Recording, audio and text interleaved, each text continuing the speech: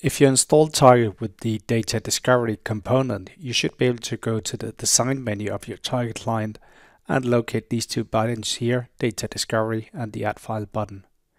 Now, if you click the data discovery button here, you might initially notice that you get something that looks like an error, but in fact it's just telling you that you need to assign at least one person, maybe yourself, as a data discovery administrator.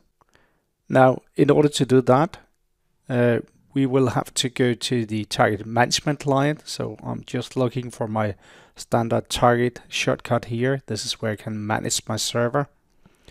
And then I'll go directly into rights here and have a look at my designers. This is where I'm currently a member through these groups here.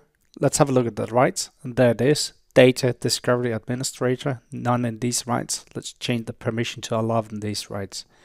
So having done that, I should be able to go back to my Target client, open it,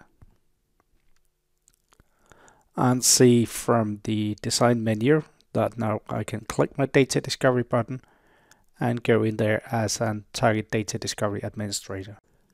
Of course, it's empty right now. We will be adding cubes and data sources as we go through this course.